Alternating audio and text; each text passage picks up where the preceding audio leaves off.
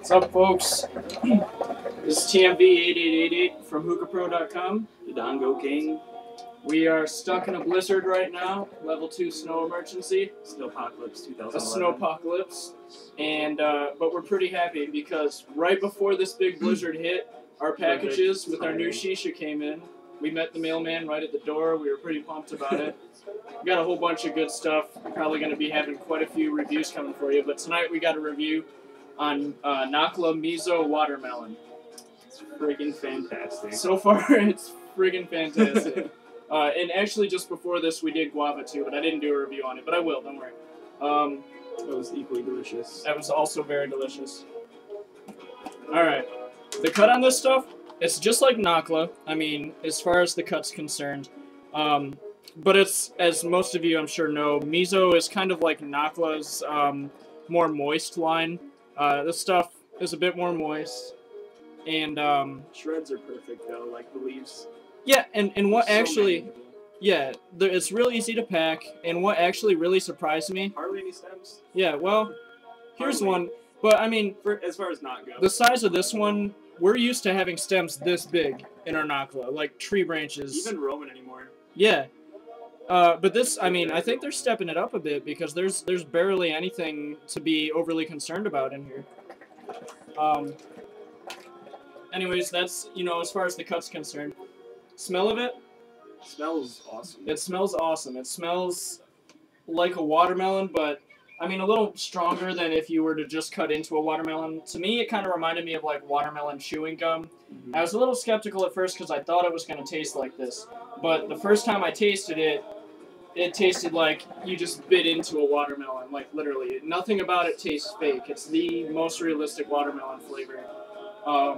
What other? I mean, the only other watermelon we've had is Roman's. Yeah, and I never even got to try. It wasn't even good. It had too much of like a musk behind it. Like it just wasn't even worth it. I wound up throwing most of it out, to be honest. Yeah. But this, like, when I first smelled it, I thought it smelled.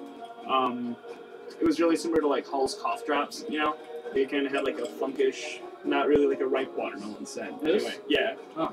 It smelled like a weird lozenge to me. Okay. But it smokes phenomenally. I don't know, it tastes like a watermelon. Yeah, fresh summer cut watermelon.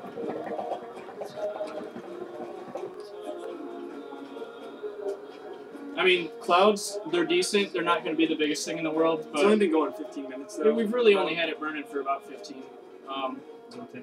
But, I mean, as far as I'm concerned, I don't even care about the size of the clouds because the flavor is just to die for. I mean, this is really, really gourmet in my opinion.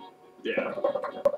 Smoking out of just my Halzone can with just a big funnel bowl on it. Extra large one cover. We got our KM hose. Smoking it out of a funnel bowl. Actually, a large funnel bowl. Just it. Oh, did you? Alright. Alright.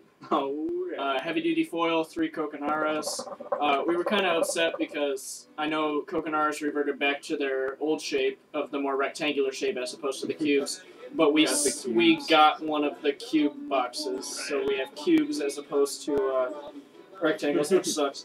But other than that, it's really good. I mean, if you guys are looking for a super, super realistic, amazingly delicious watermelon flavor, this is for you.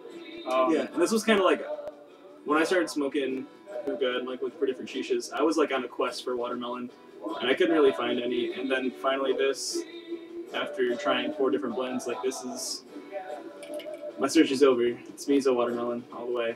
It's the best.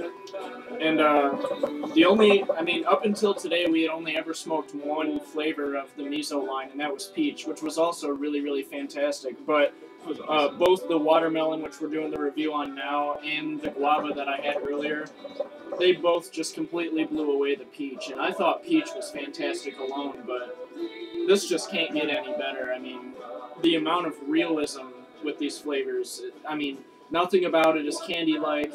Nothing about it tastes false. It's perfect, real watermelon. I don't know, what would you give it for a number rating? Honestly, like a 9.6 or 0.7. A 9.6 or 0.7?